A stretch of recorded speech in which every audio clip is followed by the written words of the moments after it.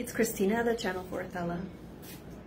Athella has granted me permission to share a few more messages with you. I love these videos because the personality of Christina can shine forth. I can talk to you today about going storyless. The minute you drop out of the egoic storytelling, the chit-chatter in the head, the minute you come into full light, and by full light, I mean the mind stops its wheels. We come to the breath.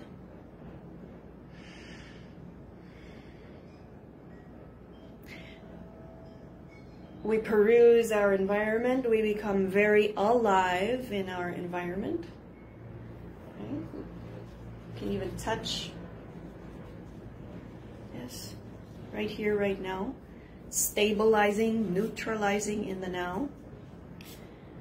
We can have a focal point in vocalized light, such as Om.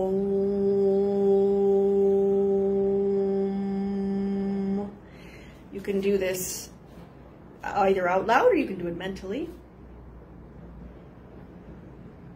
You can choose whatever interceptor technique, but that you will choose every day to go storyless. In other words, we don't allow the mind to get up enough momentum all the time to keep these stories alive and going. The mind would love nothing more than for you to gobble up these stories like frosted flakes. And the mind continuously moving in this way feeds into itself more. So any situation, the mind gets in there and the stories begin.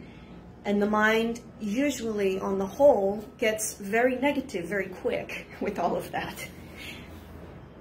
And where's the light in all this? Like, what happened to the lights? The lights went off. Well, the light doesn't go off, dear friends. It's just that our egoic mind gets the front seat and gets to put on this whole production, and then we believe it to be so. We give a lot of belief behind these stories. So observe throughout your day. Am I in storyland? Ask yourself throughout your day, is this a story? Am I in the story? Oh. And then you can pull away. And it's bit by bit, right? It's not going to be like all in one foul swoop, all in one day. You know, we're going to be suddenly immersed in light. You know, it took many, many years with my sitting with Athella and channeling Athella to learn how to become quiet and still. And to disengage from story, to tell the difference between when I'm up here and when I'm in my full light center. More in the now than in the head. And so bit by bit, recognize when stories come up and say to yourself, I'm going to step out of the story. I'm going to come into the now. And you can use any technique you like. You could focus on the image of a camel. And that could be your mantra, your image. Doesn't really matter. It could be the breath. It could be coming into your physical experience. It could be embodiment of your physical body, just feeling the light in your body. But to be sure, moving out of storyland is moving up in light. Fall out of the stories, the judgments, the labels, the chit-chatter, the frosted flakes of all of that, and step away and be more in your light center throughout the day and see how that feels.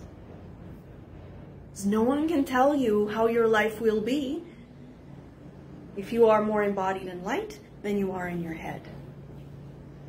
If you give more belief to light than you do to the stories, what happens then? Only you will know. So I invite you to your own self-inquiry, self-discovery. And I thank you for listening to Athella's messages, to Christina's messages. We love you so much. Namaste. Blessed be.